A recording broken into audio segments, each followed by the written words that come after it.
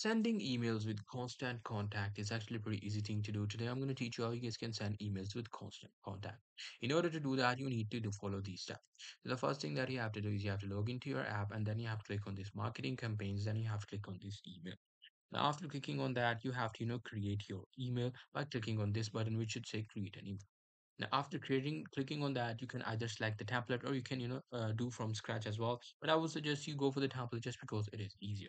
Now, after selecting the template, you can actually name your email address just for the later use. Now, after naming it, you can easily adjust it, change it according to you in this, constant contact editor. Now, after, changing it, you can actually upload the images there as well. After changing it, you will easily be able to, tap on review and test, or you can tap on continue. After tapping on continue, you'll easily be able to send the email to anyone you like. So that's pretty much it. That's how you'll be able to do it. Hope you guys find this video helpful.